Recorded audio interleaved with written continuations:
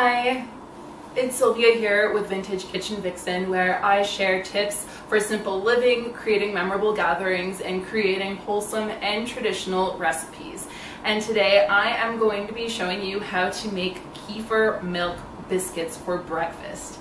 Now, I love this recipe. It's something that my husband introduced not that long ago, and the story behind it is we were out of bread for breakfast and we're a big fan of carbs. We don't do any of that keto thing, so if you're one of those keto people, that's fine. You do you.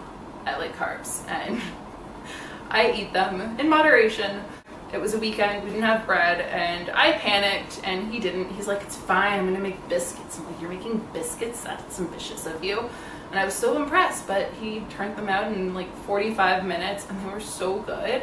Oh, so good. So I'm going to share that recipe with you today. There are all kinds of modifications that you can make to it. You can switch the type of cheese or switch up the herbs. I have a bunch of ideas for you on my blog. The website is below for you that you can take a look at it. But yeah, check that out. If you haven't subscribed already, please hit subscribe, hit the like button, and get ready to share it with somebody who is a big fan of breakfast. But let's hop onto it.